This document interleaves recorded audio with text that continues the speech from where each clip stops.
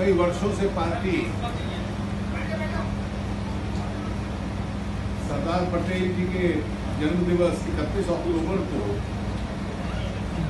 आयोजन करती है। इस बार भी देश भर में एक रन फॉर यूनिटी इस प्रकार का आयोजन किया जाएगा।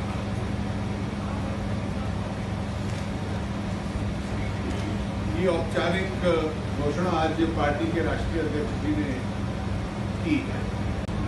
जो पूरे चुने हुए प्रतिनिधि हैं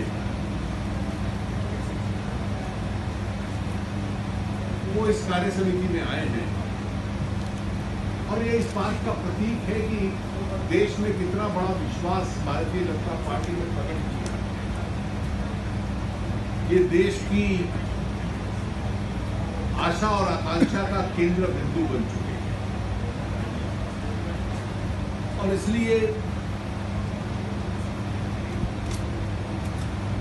आज स्वाभाविक है कि देश की जनता भविष्य के लिए हमारी ओर देखती है। तो मैं बता देता हूं, उसके बाद आपके कोई प्रश्न या स्पष्टीकरण होंगे। उन्होंने एक राजनीतिक महत्व इस कार्य समिति का कि दीनदयाल जी की शताब्दी के अवसर पर ये है और इसीलिए ये एक्सपेंडेड वर्किंग कमेटी है। इसमें 13 chief ministers, 6 deputy chief ministers, 60 से अधिक केंद्रीय मंत्री। जब तक राजनीतिक कार्यकर्ता उस जन भागीदारी में हिस्सा नहीं लेते तब तक वो कार्यक्रम पूरी सफलता की ओर नहीं जाते। उसमें स्वच्छता अभियान एक उदाहरण है कि आज ये देश के विभिन्न सामाजिक संस्थाओं ने, विद्यार्थियों ने, एजुकेशनल इंस्टीट्यूशंस ने इसको अपनाया है और ये एक मास पार्टिसिपेशन की वजह से जनसेवा का एक केंद्र बन रहा है। जो फूड प्रोग्राम है वो भी अब डायरेक्ट बेनिफिट ट्रांसफर से जाने का उसका एक प्रयोग बहुत सफल हुआ है।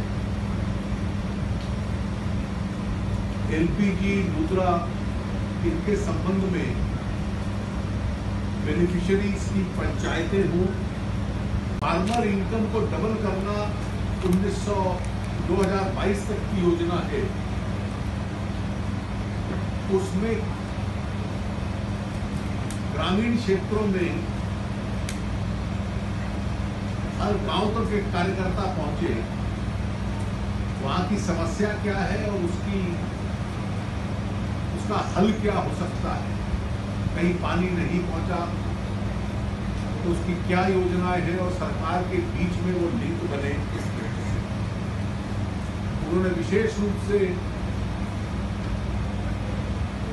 उत्तर प्रदेश का उदाहरण दिया कि हाल ही में वाराणसी की अपनी यात्रा के दौरान उन्होंने देखा कि जो शौचालय टॉयलेट्स बनाने की योजना थी, टॉयलेट्स को उत्तर प्रदेश में सरकार ने उसका नाम दिया, हर टॉयलेट के बाद लिखा हुआ है इज्जत घर। इसमें उनका एम्फोसिस था कि ये शब्दावली ऐसी है जो एकदम संदेश कन्वे करती है और इसलिए जो लोगों की भाषा का idiom has to change.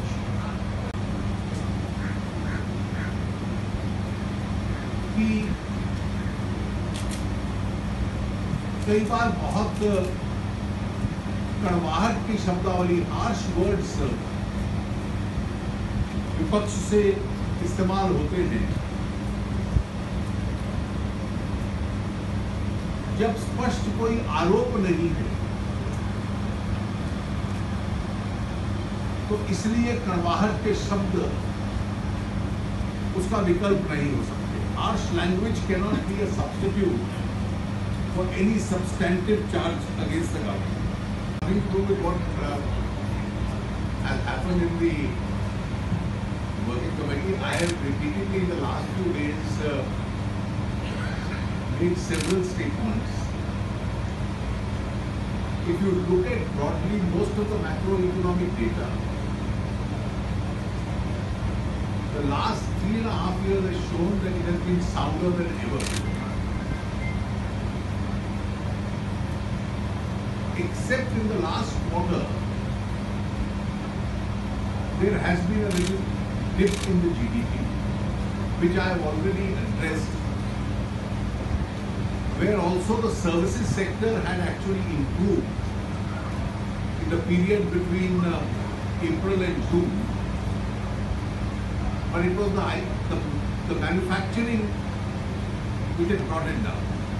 Now, this is obviously attributable to two factors. One to do with investment in the private sector, which is also relatable to the ability of the banks to support growth. And the second,